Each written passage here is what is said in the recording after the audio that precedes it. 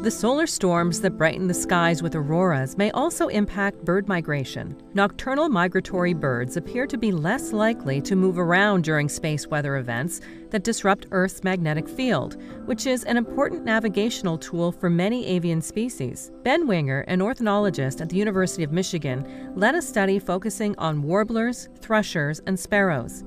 By analyzing radar stations employed for weather forecasting over a 23-year period, the team observed altered bird migration during high geomagnetic activity nights, especially in the fall and on cloudy evenings. Using weather forecasting data was a natural choice because during spring and fall migrations, birds take to the sky in such large numbers that radar stations can track them. This study emphasizes the importance of recognizing animals' unique sensory abilities, like bird sensitivity to magnetic fields. It highlights the interconnectedness of Earth and space, challenging the assumption that space events are irrelevant to our planet.